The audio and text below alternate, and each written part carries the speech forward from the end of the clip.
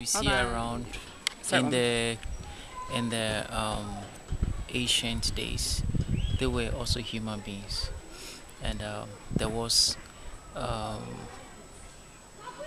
a battle between the inhabitants, and those who came to invade the town wanted to kill the people. So there was one fetish priest who turned all the inhabitants into monkeys. One fetish priest? Yes, turn the inhabitants into monkeys so that they will not be killed, to save their community. So when they were 10, they rushed into the forest, and so that man alone was killed.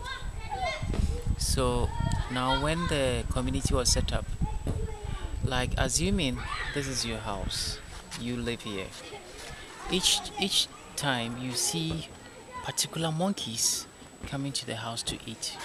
So when you see it that way, then it means that those people belong to the household. That was where they lived before they were turned to monkeys. So they see them as goddess.